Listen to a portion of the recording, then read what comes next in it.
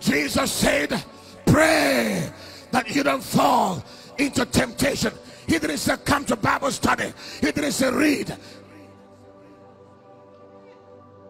He didn't say read the book. He didn't say listen to a preaching. Because the laziness of most Christians is that they hear more of the word. They read too many books, but they are lazy in prayer.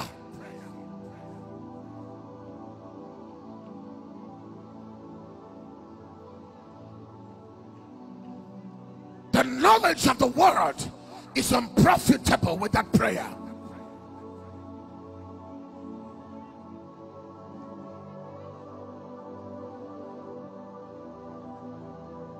The wisdom of application of the scriptures is prayer. You can know a lot of the word, and when time for application comes, you will misapply scriptures, because the application of scriptures is directed, guided by prayer.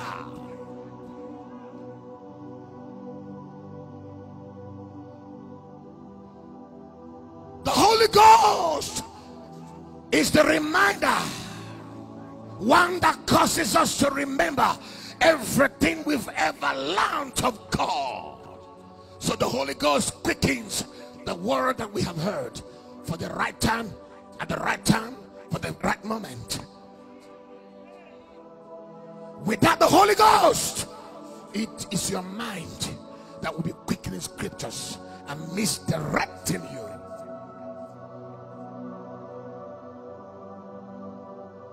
Jesus was the word of God made flesh, and he prayed more than any human creature that had ever existed in the existence of humanity, because prayer was what walked him.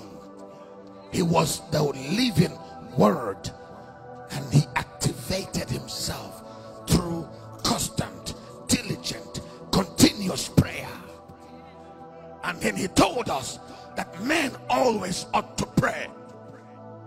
Keep your preaching if you cannot pray beyond 2 hours. You're not qualified to teach me. You're not qualified to preach to anybody if you're not a prayerful intercessor believer.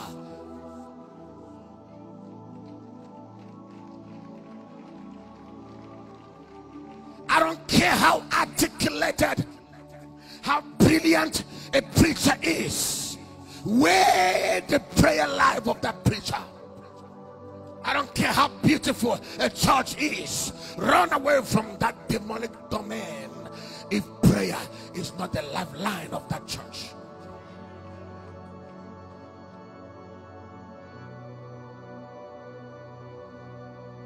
The field was right, the right seeds were sown.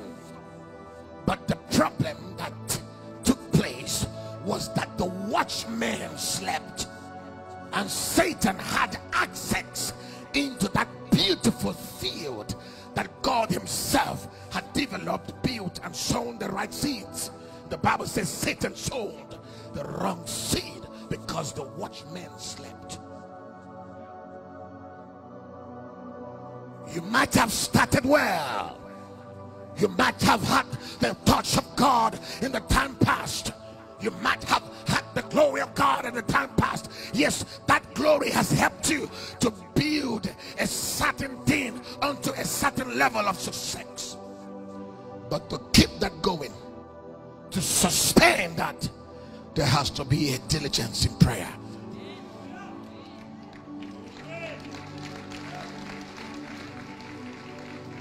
Sheila, we are not offenders.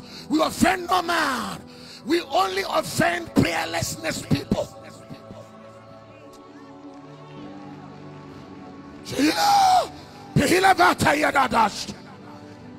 Masati koparati kabia emfraketo satinada emprihida minata Azadiras, Mihirada, Habiako Sakida, Mesaparada, Yakada, Yakada, Yakada, Yakada, Yakada, Mesatiara, Viera, Embracados Sakadiras.